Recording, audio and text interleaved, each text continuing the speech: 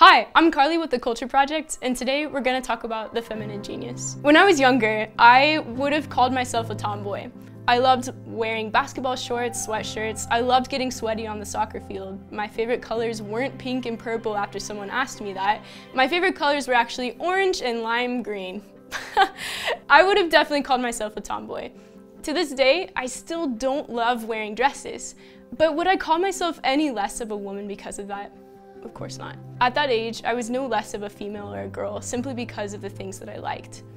So that begs the question, what does it actually mean to be a woman?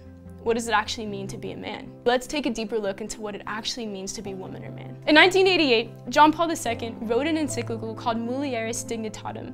In that encyclical, he first used the phrase the feminine genius in a sentence that said woman's special receptivity to love and to life is her feminine genius. Her receptivity to love and to life. Now, when I first read that and when I first heard that women are called to be receptive, I didn't quite understand what that meant. When I thought of someone who was receptive, I often thought of someone who was passive, someone who was relatively idle, and just received everything that came to them in life.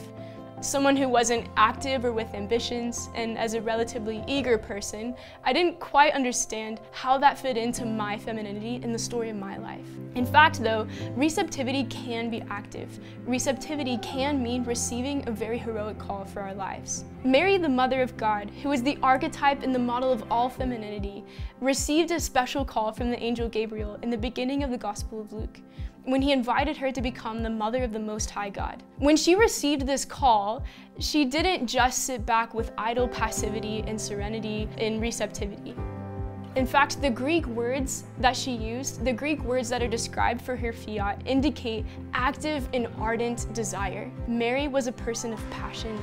Mary was someone who had a fire in her heart, and even though she was receptive to her call, she actually ardently desired it. If you have passions and dreams and ambitions, it just means you're human. And in fact, it means you're on the way to becoming a fully alive human. Receptivity doesn't necessarily just mean being idle or passive. Humans are fully receptive before God. Humans were fully in line with God and his fatherhood, but when a picture was painted that God was more of a tyrant than a father, when God was someone who wanted to dominate us and control us and take our joy, why would we ever be in a posture of receptivity? Even though it was a lie, we chose to close. Receptivity and the vulnerability that it automatically assumes is something that's incredibly scary for us sometimes. Woman, by the very fact that her body speaks a receptive story, her body speaks of her receptive nature.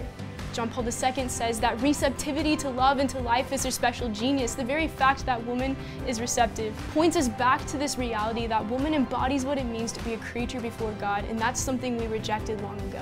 John Paul II calls for a new feminism, which means that of course women are equal to men in dignity and in worth, but a feminism that actually celebrates authentic femininity in all that women bring to the table, in her sensitivity, her motherhood, and her generosity. Whether or not you're a tomboy, a lot like I was when I was younger, or the most girliest of girls, you are still a wonderful woman who deserves to be celebrated in all that your feminine genius brings.